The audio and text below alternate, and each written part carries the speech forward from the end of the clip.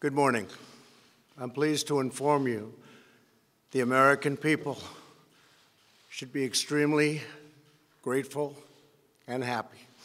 No Americans were harmed in last night's attack by the Iranian regime. We suffered no casualties.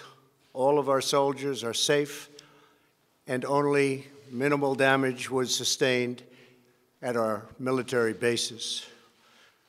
Our great American forces are prepared for anything. Iran appears to be standing down, which is a good thing for all parties concerned and a very good thing for the world.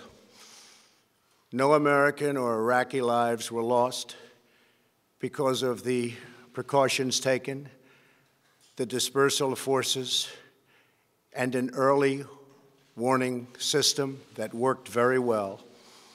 By removing Soleimani, we have sent a powerful message to terrorists. If you value your own life, you will not threaten the lives of our people. As we continue to evaluate options in response to Iranian aggression, the United States will immediately impose additional punishing economic sanctions on the Iranian regime. These powerful sanctions will remain until Iran changes its behavior. The civilized world must send a clear and unified message to the Iranian regime.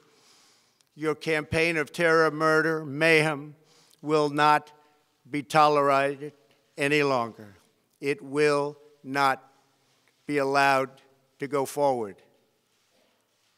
Today, I am going to ask NATO to become much more involved in the Middle East process.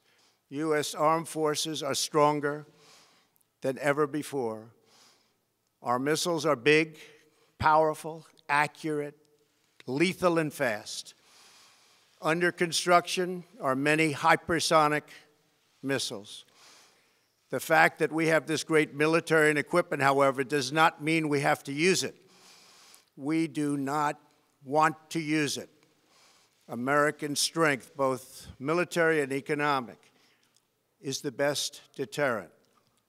Finally, to the people and leaders of Iran, we want you to have a future, and a great future, one that you deserve, one of prosperity at home and harmony with the nations of the world.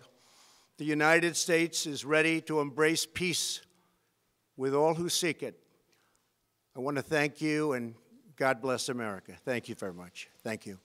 Thank you.